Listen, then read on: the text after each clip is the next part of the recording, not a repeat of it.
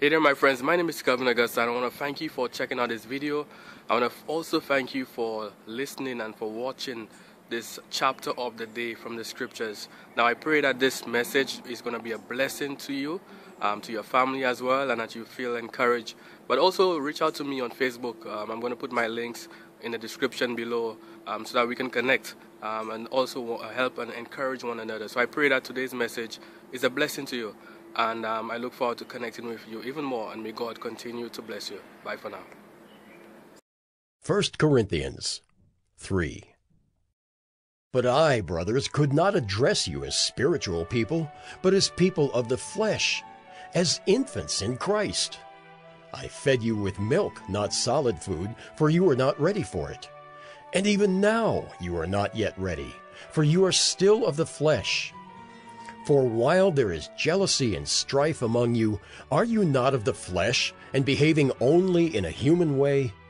For when one says, I follow Paul, and another, I follow Apollos, are you not being merely human? What then is Apollos? What is Paul? Servants through whom you believed, as the Lord assigned to each. I planted, Apollos watered, but God gave the growth. So neither he who plants nor he who waters is anything, but only God who gives the growth.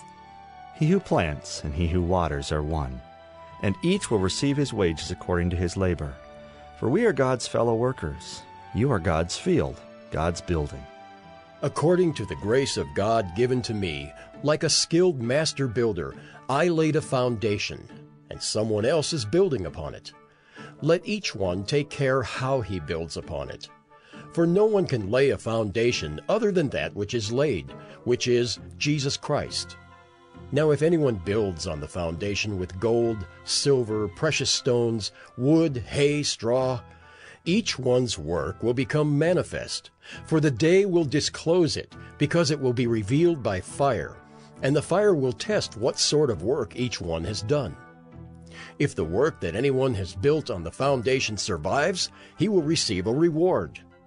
If anyone's work is burned up, he will suffer loss, though he himself will be saved, but only as through fire. Do you not know that you are God's temple, and that God's Spirit dwells in you? If anyone destroys God's temple, God will destroy him. For God's temple is holy, and you are that temple. Let no one deceive himself. If anyone among you thinks that he is wise in this age, let him become a fool, that he may become wise. For the wisdom of this world is folly with God. For it is written, He catches the wise in their craftiness. And again, the Lord knows the thoughts of the wise, that they are futile. So let no one boast in men, for all things are yours, whether Paul or Apollos or Cephas, or the world or life or death, or the present or the future. All are yours, and you are Christ's, and Christ is God's. Hey there my friends, my name is Kelvin Augusta again. Thank you for checking out this episode of 1 Minute Bible Study. Here the goal is to really share some word of encouragement, share the scriptures, share something from the Bible to inspire us to live godly lives, to get closer to Christ, to connect with God. So again, if you have any questions, issues, quarrels, comments, recommendations, or you just want to reach out, I'm going to put my links to Facebook, my personal profile. I will look forward to connecting with you, to help and encourage one another, and to share in any way that we can be a blessing to one another. So again, feel free to connect with me below. Thank you again for checking out this episode of 1 Minute Bible Study, where we've shared scripture, we've shared encouragement, and I look forward to connecting with you. May God continue to bless you. Bye for now.